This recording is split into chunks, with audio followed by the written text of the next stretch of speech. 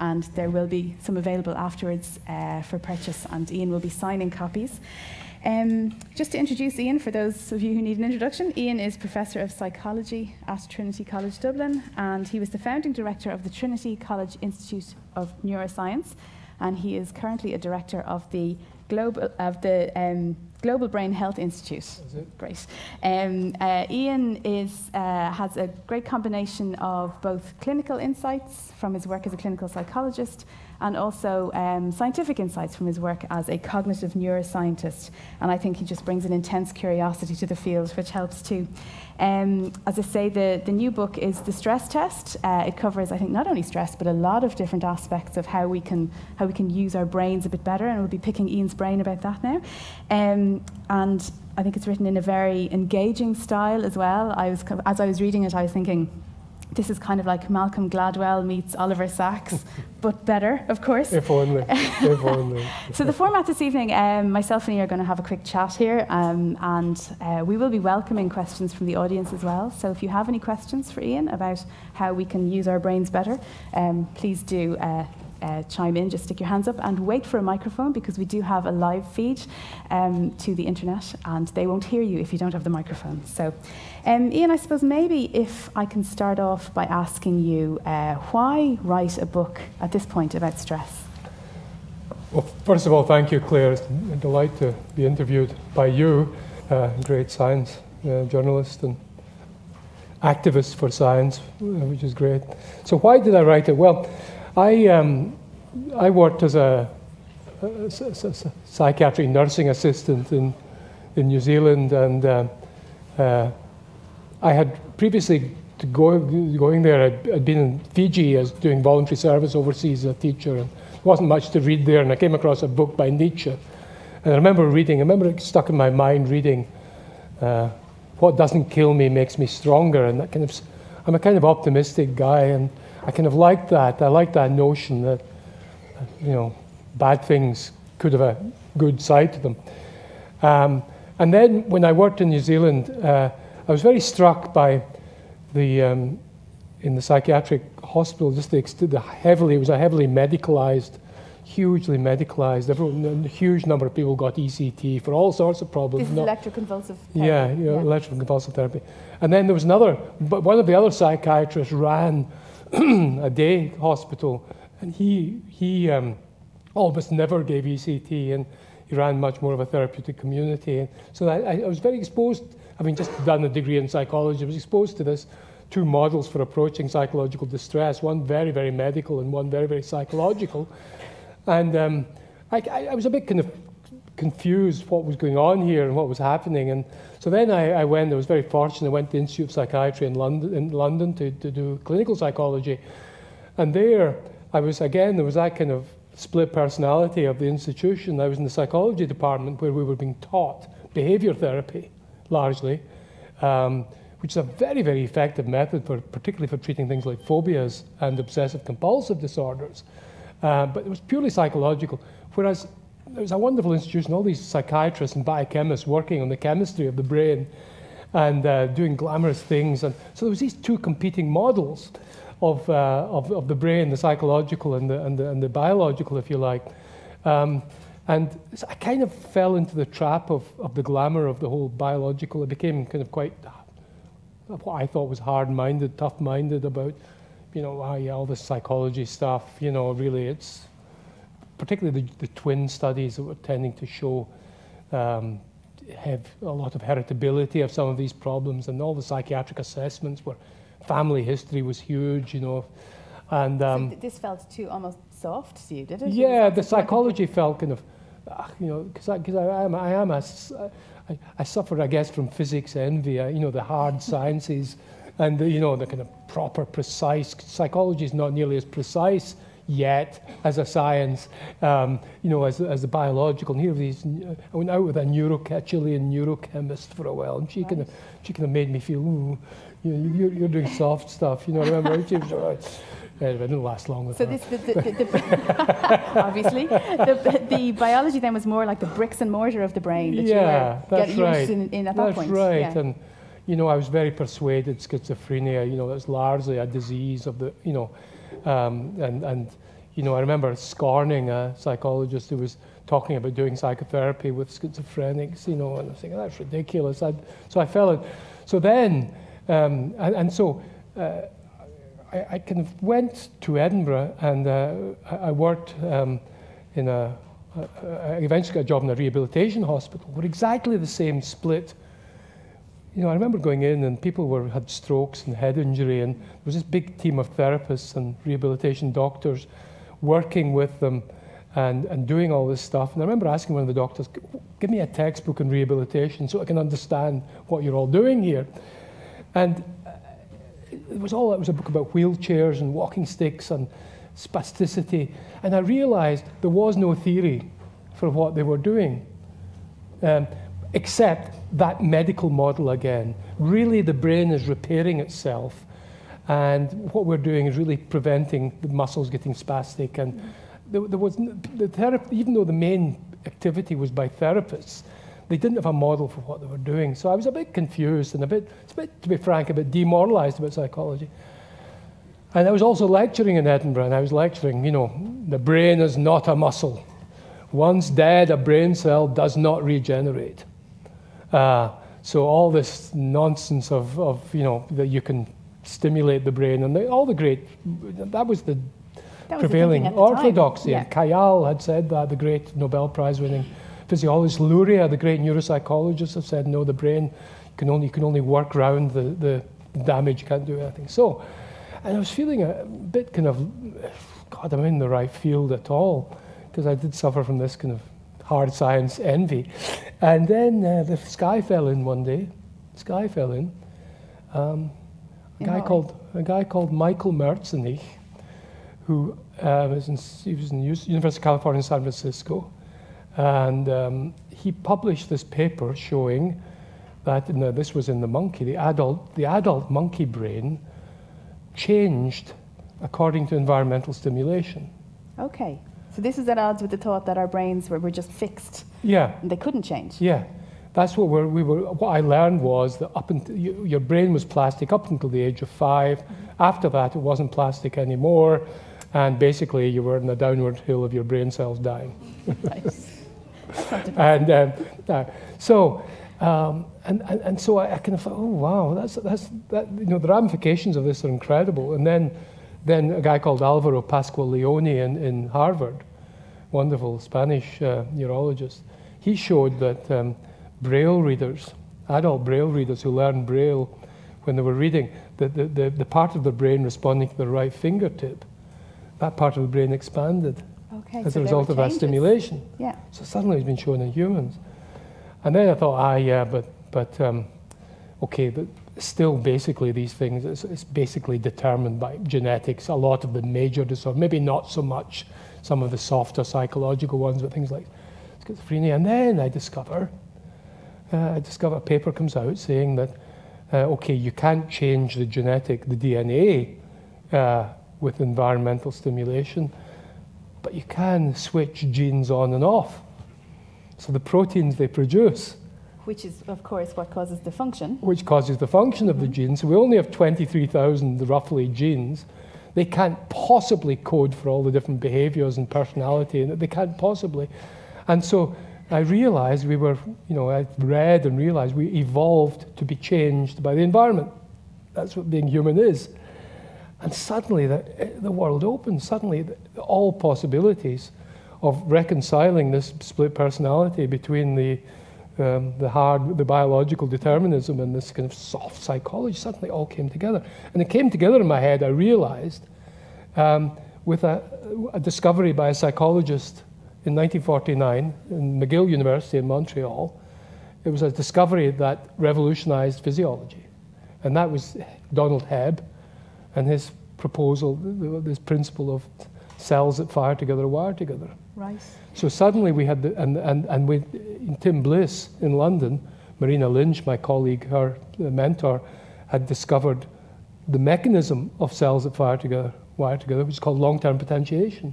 So it means if you get two cells to fire together, a functional connection or a physical connection will eventually grow between them. Mm-hmm. So that was the mechanism by which all this experience physically shape the brain. So in 1999, I ended up writing a book called Mind Sculpture, which was about this revelation to me.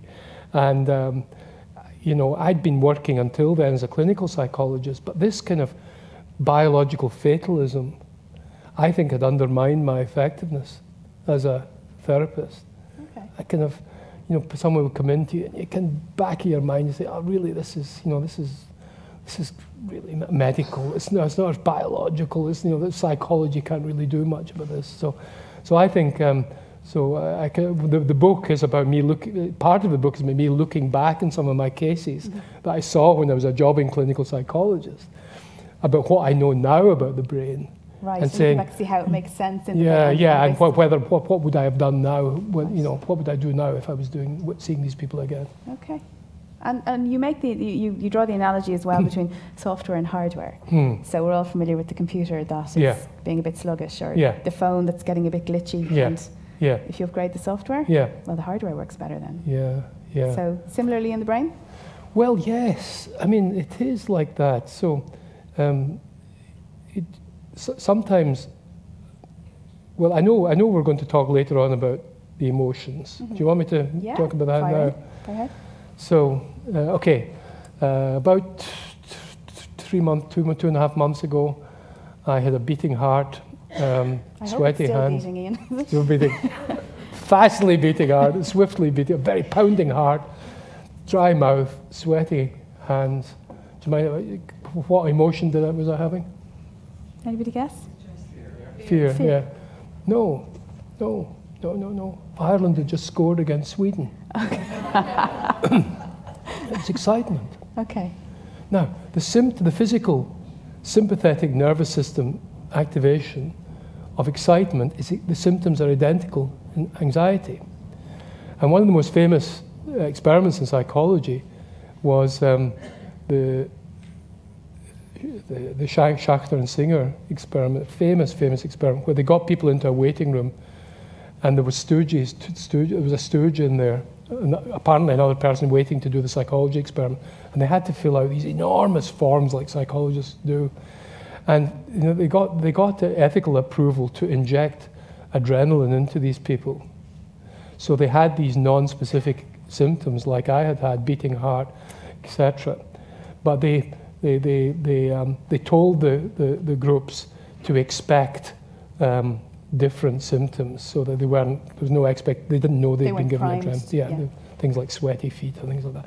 Anyway, and so half of them were the stooge mate in the waiting room was someone who was bad-tempered and irritated and what's this nonsense, and behaving in an impatient, angry way. The other one was a good-natured, laughing, joking one. And what they found was, and then they got the people they assessed their emotion afterwards in this state of arousal. And the people that had been with the good-natured person and interpreted these non-specific symptoms as being ones of good humor and excitement and, you know, and laughter, whereas the other ones interpreted them as being another type of arousal, which is anger. And then there was another experiment where they got a young woman to assess young men on a swinging bridge near Vancouver, 400 feet above the water, and they asked them to write a short story about anything on the bridge, and then they did the same in a stable bridge. And they found that the swinging bridge generated a whole lot of sexual content in the stories, because they had these, the swinging bridge was causing these arousal symptoms, but because they were with a young woman, their brain interpreted them as sexual excitement, which is, again, has very similar set of, and so if you fancy someone, take them on a terrifying fairground ride, and there's a lot of studies showing after that they're more likely to interpret the fear of the symptoms as being attraction, so you're more likely to get off with them, or get them after they've been to the gym. Because similarly, the arousal symptoms, now if they don't like you, it will exaggerate the dislike. Right. So it can go either way. You fail fast. Exactly. Yeah. Okay, great. So yeah, I mean that is a case of context being king, isn't it? And also the brain's adaptability, I suppose, in terms. We're making good use of the signals that are there, combined with the context. Yeah, that's right. And so there's an experiment done in the Walton Business School, the Wharton Business School in Philadelphia, where they get people to do a very stressful situation. They have to do mental arithmetic in front of an audience, and they monitor their heart rate, and their heart rate is portrayed to them, boom, boom, boom, in front. They see what their heart rate is. But the only piece of, two groups do this. One get one piece of software code in their brain, and one get another. What's the software code? One group have to say, before they do this, I feel anxious, which is true. The other group have to say out loud to themselves, I feel excited. The ones that say I feel excited not only end up feeling better, but they perform better on the sums. And they had to do other things like sing songs accurately, and they were more accurate. So just that little rewriting of the cognitive software changed the entire emotion, because the symptoms are so general that they're common to anger, to excitement, to anxiety, and to sexual arousal. The common set of symptoms, and people confuse them all the time and get. And so if there was any one reason for writing this book, is to persuade people that we have control over the most complex entity in the known universe, which is our own brain. Very good. Yeah, because a key theme throughout the book is that people respond to stress in different ways. Yeah. And that you have seen people in your clinical practice who, some of whom have fallen apart at relatively minor stresses, and others who've experienced horrendous things but gone on to be stronger from it. That's right.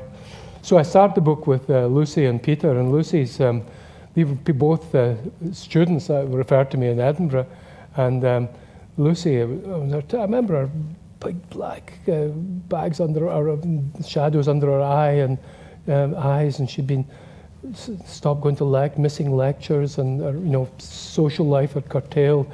And so I thought, there must be something terrible here. And it ended, I couldn't find anything really wrong in her life, except she'd failed an exam in her second year, I think. Failed an exam, and that was the first time she'd ever experienced failure. And she just went to pieces. And it didn't take long to get her back. But there was another guy, Peter, who was referred also because he was missing lectures. And it turns out he was missing lectures because he'd had to take a job because his mother died of cancer. His father had been nursing her, fell apart and was drinking. And he became looking after his 14-year-old sister and minding things at home. But he responded completely different to the objectively far more stressful situation. From being a very laid-back, drinking in the beer bar in Edinburgh University, he decided he wanted to study medicine. He was going to convert his degree to medicine, and so these stress situations turned him round. And it was just this incredible difference. It was kind of, well, if Nietzsche's statement was correct, what doesn't kill me makes me stronger. Why doesn't it apply to Lucy? And why did it apply to Peter? But Lucy was able to reprogram her approach, though, when it was drawn to her attention. Yes, and that's the great thing about cognitive behavior therapy, which is that we can. It's about changing some of these lines of code, some of the assumptions you make, which drive our behavior and drive our physiology and produce all these symptoms that are then taken as by some people as symptoms of a biological disorder, and then treated with, biological interventions. Like, the population of England in 2013 was 53 million, and there was 53 million prescriptions of antidepressants in that year. In 2015, last year, it has gone up to 61 million, which was a doubling since 2005, a doubling of prescriptions for antidepressants.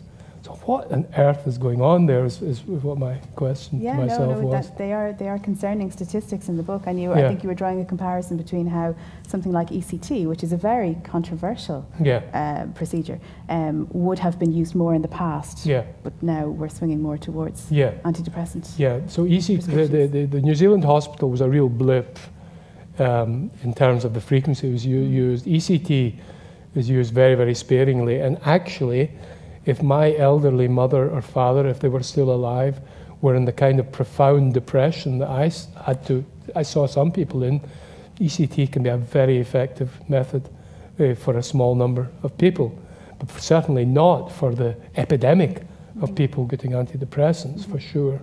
So, I'm not saying that there can be no biological solutions for psychological problems, absolutely not.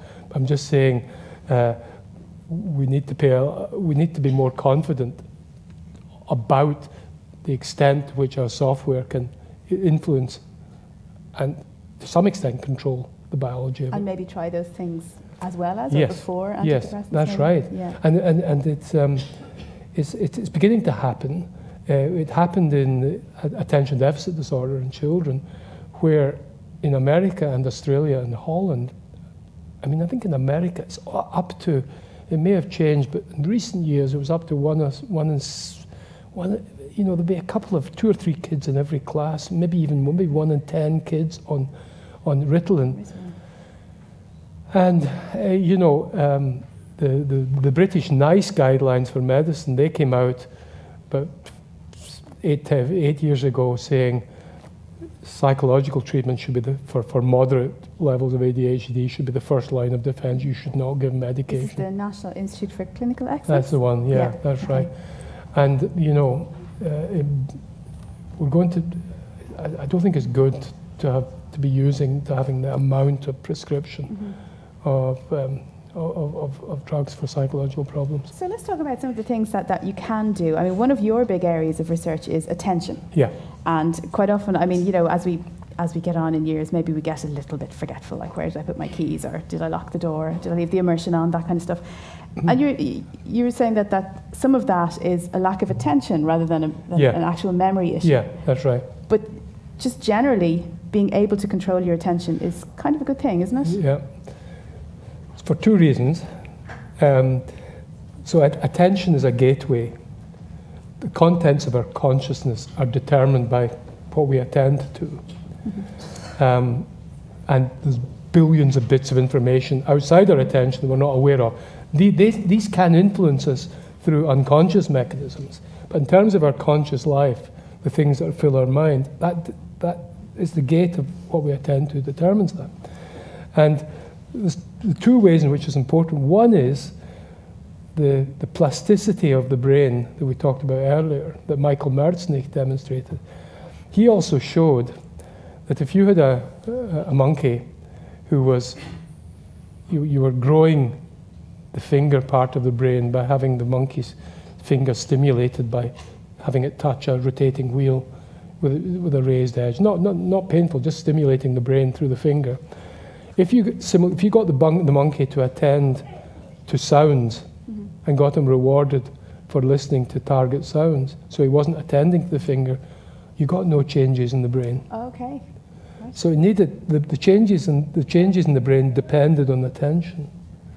So that's generally the case, that we don't learn what we don't attend to, and so that's the first reason. The second reason is a wandering mind is an unhappy mind. So if we let our mind go walkabout without meaning it to, it will go, the mind hates unresolved conflicts. There's a part of the brain called the anterior cingulate that kind of sniffs them out. And it's always trying to resolve conflicts, and worries and problems are by definition unresolved conflicts. And so the mind has this negative bias. If it's let off the leash like a puppy, it will sniff out trouble. So people who are poor at controlling their attention are more vulnerable to having lower mood and more anxiety because of this negative bias of the mind. Yeah, so we have a test to measure this ability to pay attention called the SART, and it so happens a colleague in New Zealand was using it just before one of the earthquakes, not the fatal earthquake, the previous one, which was a huge one in Christchurch. 2010. That's right. And so he found that he tested a whole lot of students, and then he got them to do a questionnaire about how much they were emotionally disturbed by the earthquake, the extent to which they couldn't concentrate and were just disrupted at work. And their performance on this My Lab test predicted this really well. Tell us about that test. What did they have to do? Will I get them to do it now? Yeah. Would you mind? Okay. Standing to attention? Okay. So I want you to clap your hands to every number except the number 3. Okay? So we'll go 5, 6, 9, 8, 3, 4, 5, 3, 5, 6, 2, 1, 8, 9, 4, 3, 5. Okay. So it's very hard to keep your mind on routine activities. Mm-hmm. I'm not very good at this test. We called it the expletive test, but we published it as the OOPS test, and it's a very, very good because the brain is programmed for novelty and change, and it very easily goes into automatic pilot, and that's why you can drive your car 100 miles and have no memory of it because you've been thinking about what you're going to do when you get there. Mm-hmm. So you're on automatic pilot.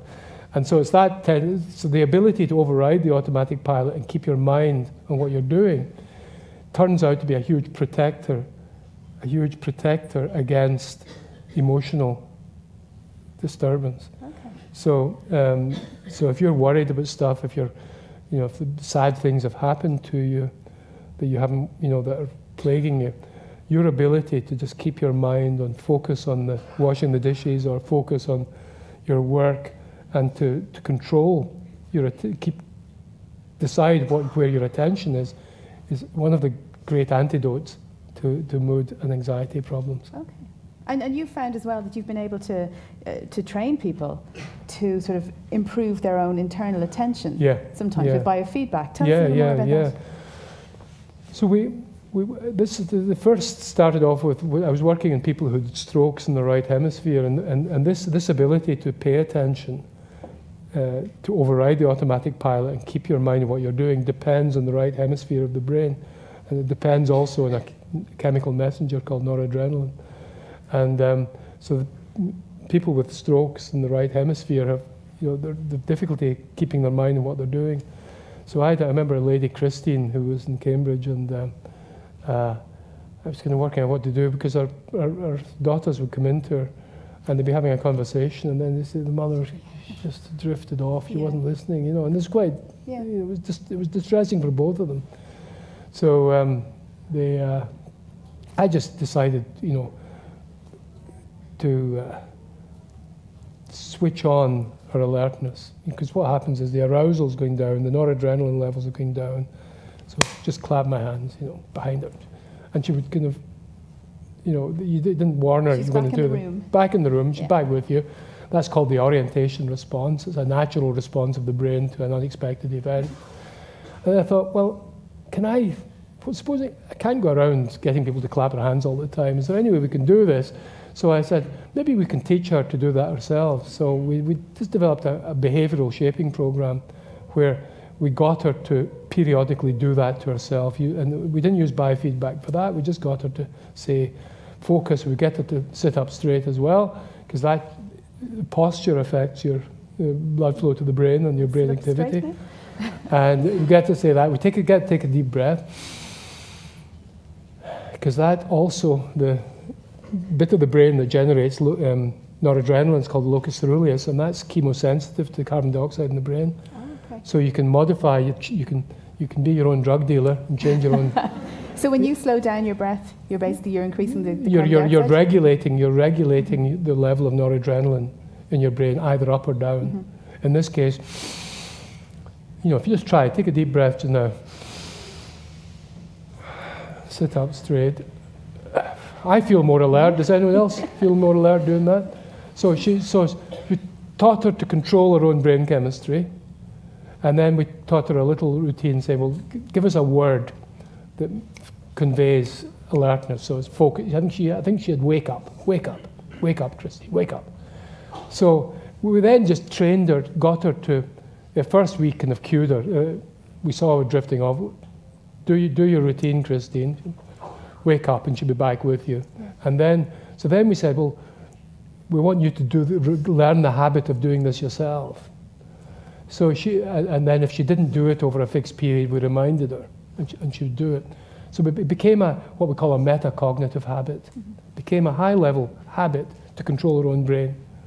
And we then did a study. We showed that this worked. It improved people's attention. It also improved their neglect, their left-sided neglect.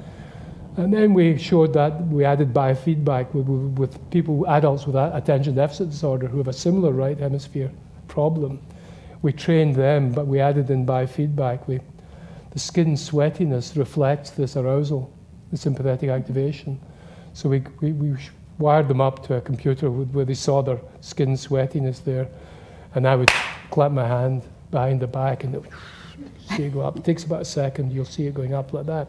So they would see their brain chemistry changing in front of their eyes. Right. And then say, do that yourself. Do it yourself. And so they learn that, and they'd find ways. So I've just done it to myself. My pupil, you wouldn't have seen it, but my pupils would have dilated. So I can just do that on will. I can change my brain chemistry at will because I've learned this habit. And we did it as a training program that they did themselves at home on the computer with the biofeedback.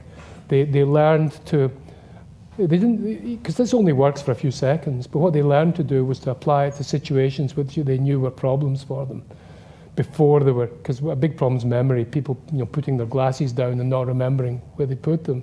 So they'd learn to give themselves a little spike of that before they put their glasses down, which would help the memory encode.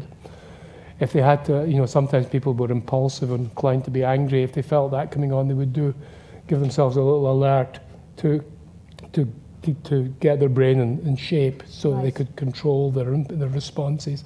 Or if they were losing concentration in a meeting with their boss, they could do this without anyone seeing they were doing it. Because once you've learned it, you don't need the biofeedback anymore. Yeah. And we showed that over a randomized trial, 3 months later, these adults with attention deficit disorder, they were less depressed, they had less ADHD symptoms, they were better cognitive functioning. So it's kind of natural brain chemistry, and it was all to do with the software codes. Right. No medications required at all.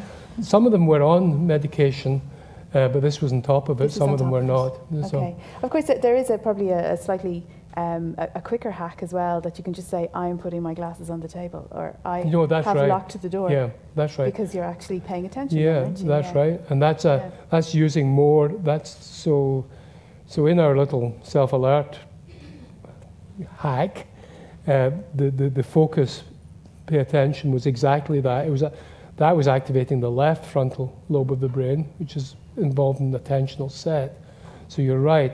You were using one brain system to aid that, and using another brain system to increase noradrenaline levels, so that memory would be even more strongly, because noradrenaline fixes memories in the brain better. So you're right. So you can use a combination of hacks like that. Yeah, just to remember where everything is. Does anybody have any questions for Ian in the audience?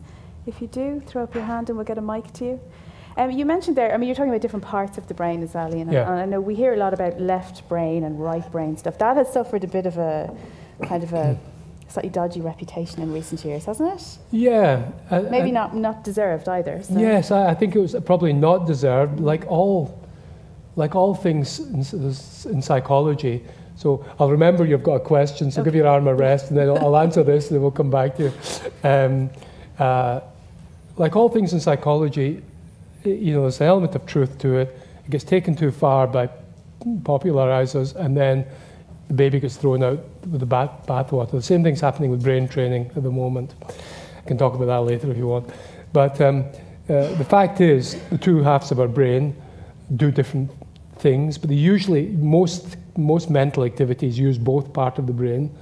So But it is true that the left half of the brain is more associated with verbal, analytic, logical thinking. It's also more associated with setting goals and going forward to achieve goals. And it's more associated with positive mood. Whereas the right hemisphere of the brain is more associated, has more diffuse how shall we say it, associative kind of thinking rather than logical. Patterns between things. Yeah, that's right. Maybe things that don't obviously have patterns. It's much more much more involved in self-monitoring and self-awareness. It's much more involved in anticipating risk and avoiding danger. And when they're in balance, the two sides of the brain are just perfect brother and sister. Because you need all of these functions to work. And also, there's certain type of problems called, for instance, insight problems that are very difficult to solve with verbal and logical analytic skills, which are been shown to need the right hemispheres, kind of loose associative processes. So can I give you one? Yeah. So the damsel is trapped in the tower, 40 feet above the ground, and she has a 20-foot rope in a room. So she cuts it and gets to the ground. How does she do it? Anybody got an answer for that one? Splits the rope down the middle? There's a woman with a splendid right hemisphere. Yeah, she cuts it up the middle of the rope. She cuts it up the half longitudinally. And then ties them together and has a 40-foot rope. You didn't tell us it was a darn thick rope. That was the key. There was a lady up here with a question. Yeah. I think. Would you wait for the microphone to come to you? Hi, how are you? Hi. I just want to ask a question when you were talking about attention span earlier. I've recently finished studying and I realised myself that my attention when I was in a library, when there are a lot of people around, wasn't as high as when I was on my own. And I recently started in an office, and it's an open plan office, and there's people buzzing around all the time and computers. Yeah. So I was wondering, was there any tests that you've done or any tests that you know of when they talk about attention span in an open plan office versus what traditionally was there when everyone was separated? Oh, that's a great question, thank you. Can I just say that your experience is perfectly normal, and there's thousands of experiments in psychology showing that your reaction is normal, but it's very, very hard to resist distraction. Some people are better at it than others, and yes, there are tests that show you there's three basic types of attention. There's sustained attention, which is what the SART measures. There's attentional switching, which is being able to switch from different concepts or different, for instance, from one language to a different language, to thinking about one thing to another. And then there's attentional selection, which is what you're talking about, being able to select one stream of information and exclude the other. And that last one is more linked to the neurotransmitter acetylcholine in the brain. And but we're all different degrees of ability to screen out irrelevant noise like that. So here's the good news. People who have traumatic brain injuries, and indeed older people, have particular difficulties with this. So we did a piece of research with people with traumatic brain injury. And what we did was, we started off, we played them two different stories, one to each ear. Well, we started off just playing them one story, and the other one was down at 0 volume. And we got them to answer questions afterwards about the story, and they answered it quite well. We then got them a different story competing in the other ear at 25% of the volume of the other one, and got them to do that. And then we upped it till eventually they were doing it with 100% competing different story in one ear. And what we found was people could improve. When they practiced this, they got better at doing so. and it changed. We could measure differences in their attention, but also in the EEG, the electrical activity of the brain. And I met one of the people who had done it, a chap who had a severe brain injury, and he was saying he would be sitting in the garden with his sister, who had not had a brain injury, and there was a car alarm going off in the background, beep, beep, beep, and she was getting really distressed because, you know, it was distracting her. And he said it didn't bother me at all. Previously, it would have driven him mad, but he had learned to screen out. So you could do a similar training program to yourself. You can train yourself to gradually to ignore, you know. And would it happen naturally over time anyway? If this lady if you were working in the office for 6 months, might you find, oh, I've kind of learned how to do that? So maybe and maybe not. The problem is the problem is you get these feedback cycles where you go in expecting to be distracted. You get kind of, and correct me if I'm wrong, does this make sense? And you get kind of tense, and that then becomes a kind of additional load in your working memory. Okay. Which further depletes your ability to concentrate. Does that make sense? Yeah. And so, you know, it's a question of, you have to break that cycle. The other thing, I don't know whether are you allowed to put earphones on and play music? Are you allowed to do that? You know?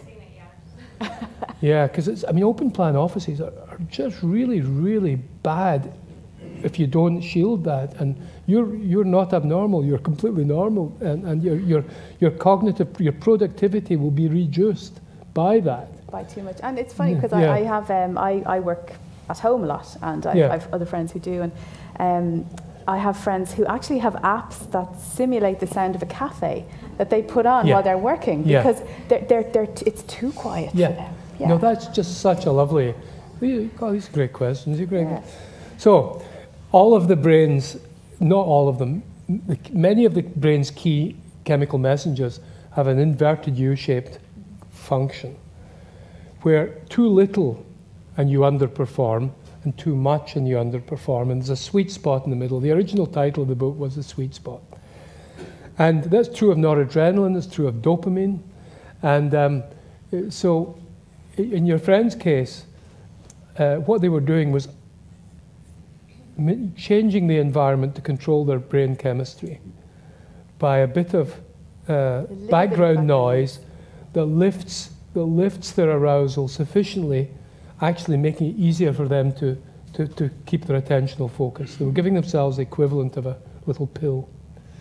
The opposite happens when people get, so the risk is if you get stressed and irritated by trying to avoid the distraction, is you're being tipped over the other side of the curve, where there's too much noradrenaline and it's interfering with the cognitive function. So the challenge there is to kind of relax and enjoy it, and find ways of screening. So just feeling you have a little bit of control.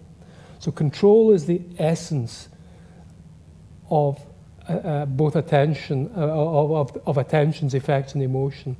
So if you can gain a little bit of a sense of control, even though there is no objective control that you have, if you can feel you can control your response to that stressor, that sense of control will make you better able to do that. It's a self-fulfilling prophecy.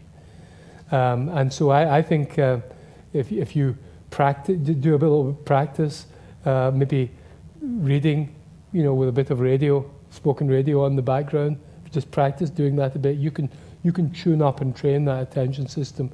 And once you feel more in control, you'll be less distracted by the noise surrounding you. I suppose everybody's different as well. In my case, my kids always know when I'm about to park the car because I turn off the radio. Yeah, yeah, exactly. But like that, I suppose, and this is something I kind of blame Isaac Newton for this because he's dead and he can't come after me, but I think we tend to think of that as a linear thing. There's kind of a, you know, if a little bit is good, a lot of it is better, or there's kind of everybody fits this line. That's right. But of course, we're biological. Yeah. So it's all about sort of bell-shaped curves and everything. So maybe we can talk a little bit later about how to get to that sweet spot, I suppose. Anybody got any other questions? There's somebody over here, I think. If you just wait for the microphone to come down to you.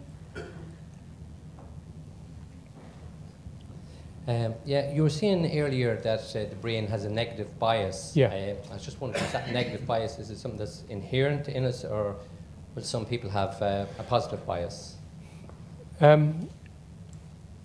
It's a good question. Here's the good news. The older you get, the more of a positive bias your brain gets. So people, and That's good news. yeah. Literally. So people of my age are on average much happier than most of you young folks here. We tend to pay attention to positive things over negative things. We tend to remember positive things over negative things. And that paying attention and that remembering of positive things lifts our mood.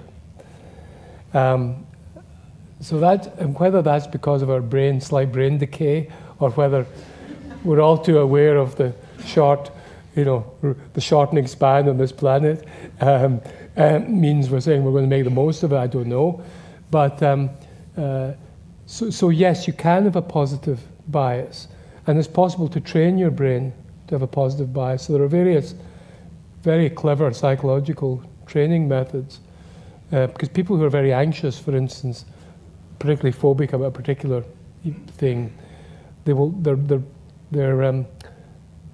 their attention system works like a kind of interception missile, and will seek out negative things, negative words. They'll go to the negative word or the word associated with the phobia over the positive one.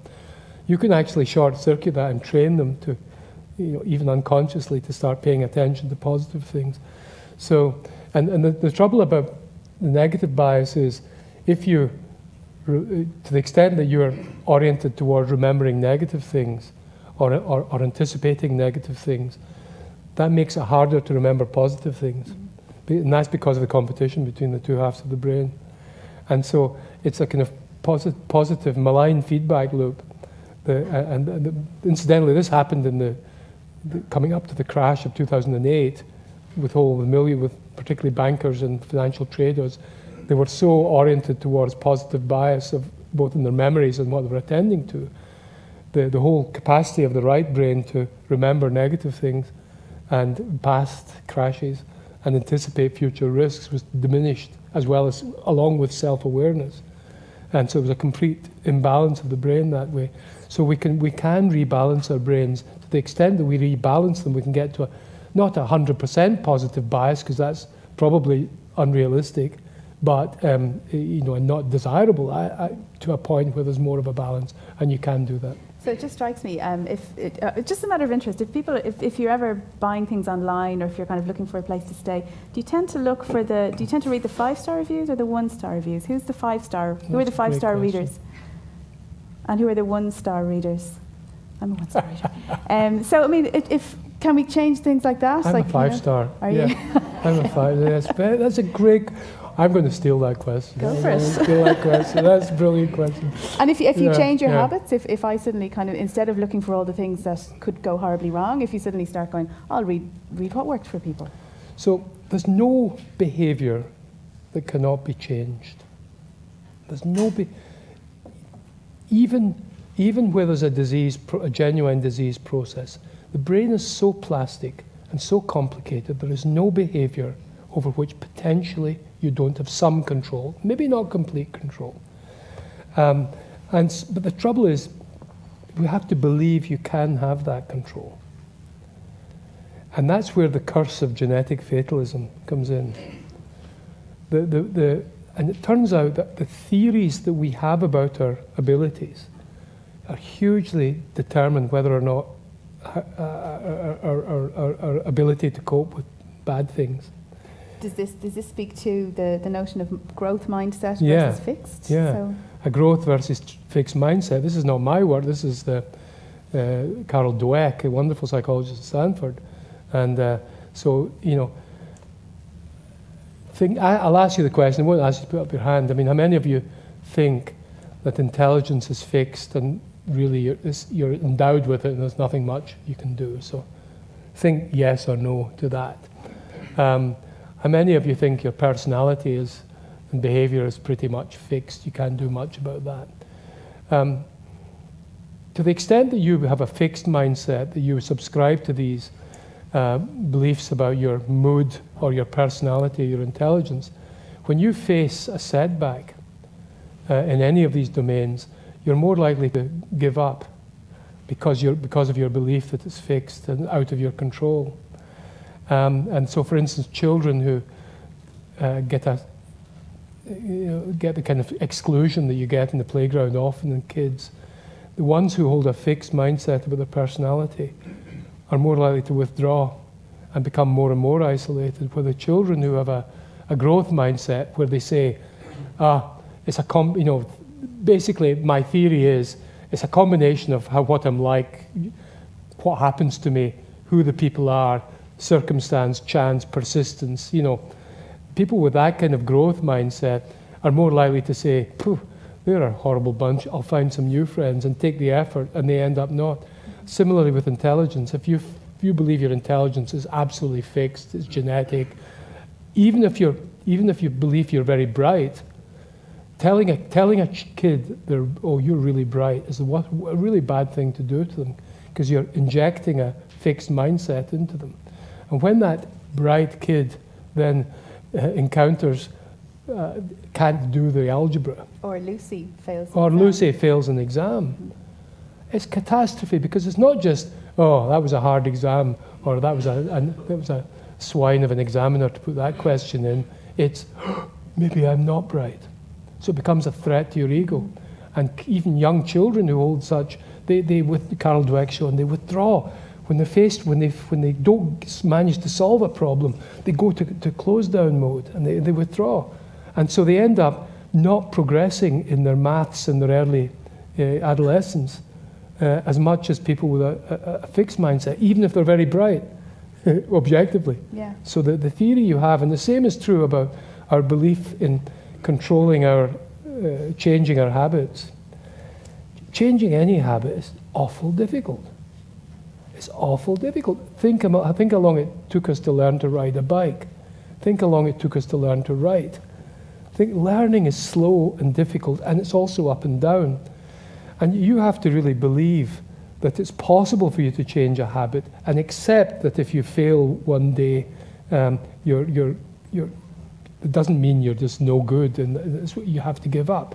So it's that faith in your ability to control your own brain and mind.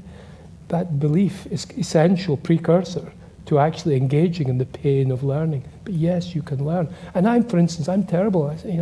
I tried to learn the saxophone, and I kind of gave up, because I kept thinking I didn't practice consistently. I always I didn't compare myself with how I did yesterday. I was kind of thinking, oh God, that sounds terrible. And I really did have this. I'm not really good at playing a musical instrument. Do you play any other musical instruments? No, I don't, and I wish I did. That's probably a tough one. Yeah, and it was because really I implicitly had a fixed mindset about it, I think, and didn't have the discipline to practice. Right. Very interesting. Anybody got any other questions? This gentleman over here. If you just wait for the microphone to come down to you. I do also want to ask you about your process of discovery, Ian. I think that's a really interesting theme through the book. But first of all, yeah. Good evening, Ian. My question is regarding being left-handed. I'm part of a minority, and I'm just wondering, is the wiring of our motherboard slightly different? And does it preclude, or does it give us an advantage to certain endeavours? Great question. The answer is probably not. Most left-handed people are still left brain dominant for language. It's only a minority where it's completely crossed over. And there's so few of them, we don't really know enough about them. So most of the stuff we're talking about probably applies to you, depending on whether how completely switched your brain is. The left-handers, if God forbid you were to have a stroke, do seem to recover a bit more readily because of the mixed dominance, the brain can compensate a bit better. So that's one of the upsides. But generally, there wouldn't be that much difference, except if you're one of these very extreme ones, which I don't know. Yeah. Great question. Anybody else? Lady here in the front. If you just wait for the the mic to come down.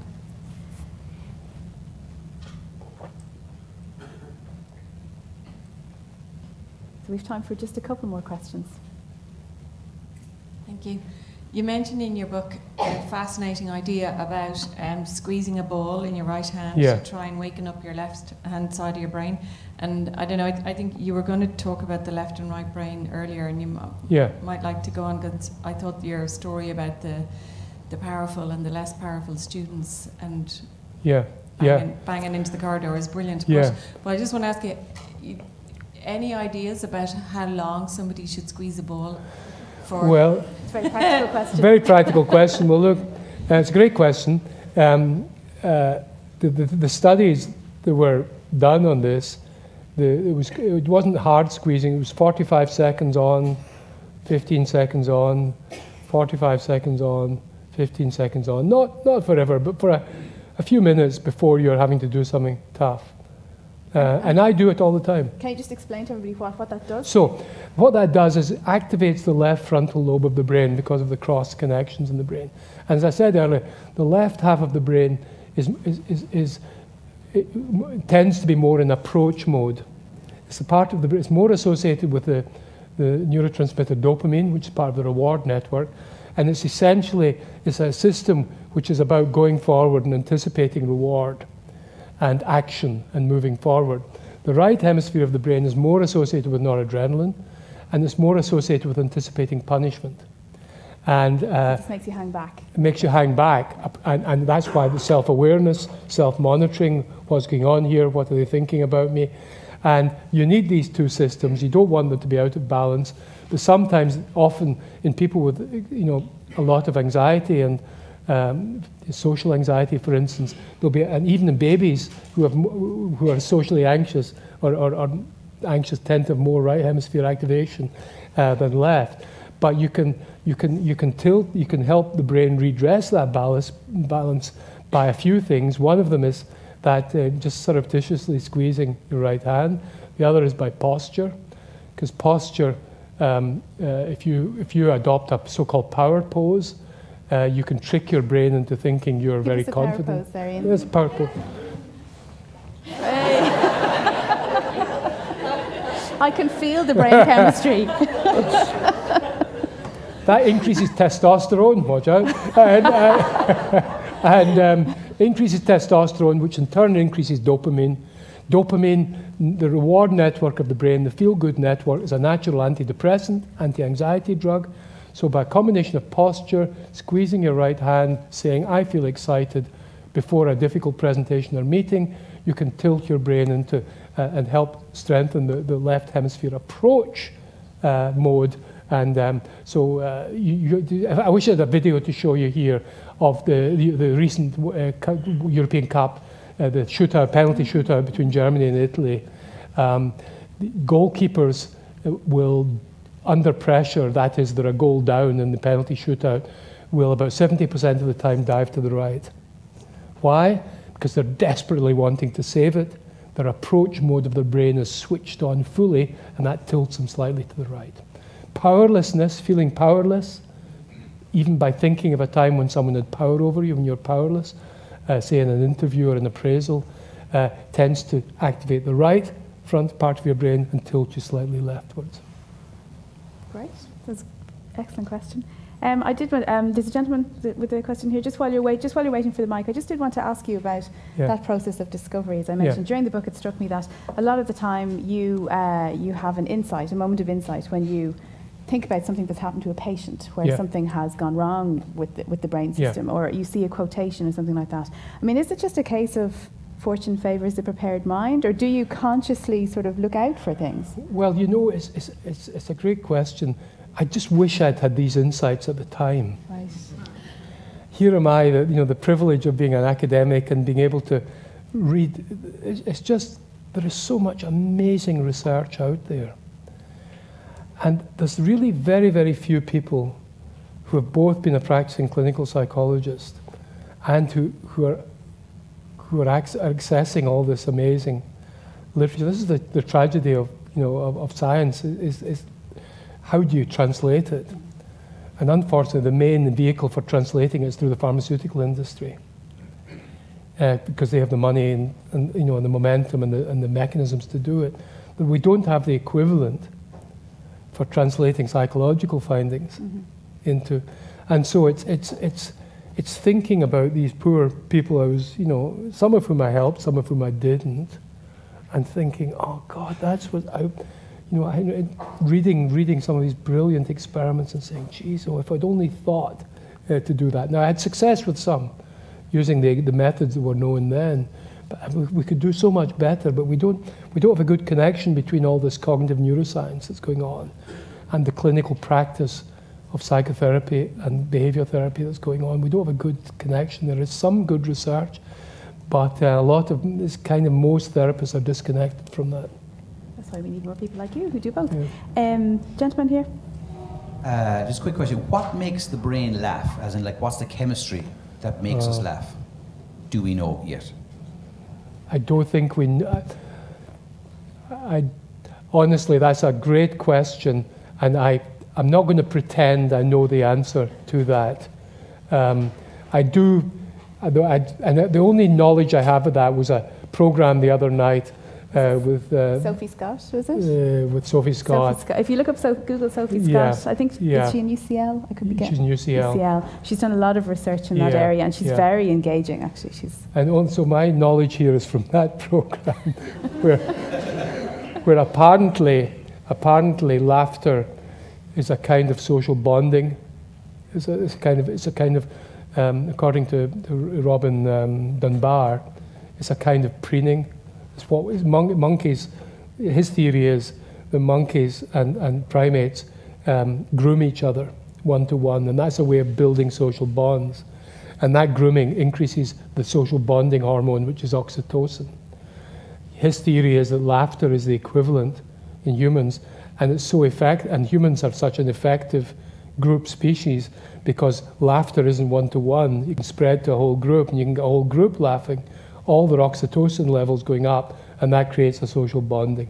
Now that's me gleaned from good science television, not from any knowledge of my own. Yeah. Very good. Well, we are running out of time, and Ian will be here to sign copies of the book and to answer your questions individually. I suppose just to round off, Ian, we talked about that U-shaped curve and where you probably want to be in the middle somewhere. So what would your top tips be to keep your brain in that sweet spot for managing things like stress and attention, memory? People with no stress in their lives do as badly as people with high levels of stress, of adversity. A bit of adversity keeps us in the sweet spot. If you suffer from chronic back pain, if you've had very little adversity in your past life, you're much more likely to be disabled and off work, much more likely to be taking painkiller medication, you're more likely to be depressed. So tough times happen to everyone.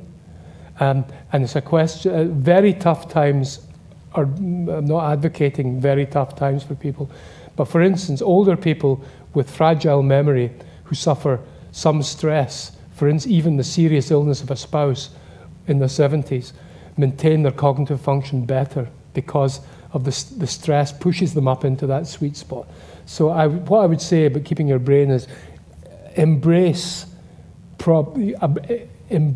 problems and stresses as a challenge. See them as a challenge, not as a threat. If you see them as a challenge, that will activate the brain's approach system and will be a natural antidepressant and anti-anxiety and confidence-enhancing stance to take. Great. Well, wonderful words of advice. And as I say, Ian will be here to sign the book for a little while. And in the meantime, thank you so much, Ian. It's been a pleasure. Thanks very much, Claire. You're brilliant.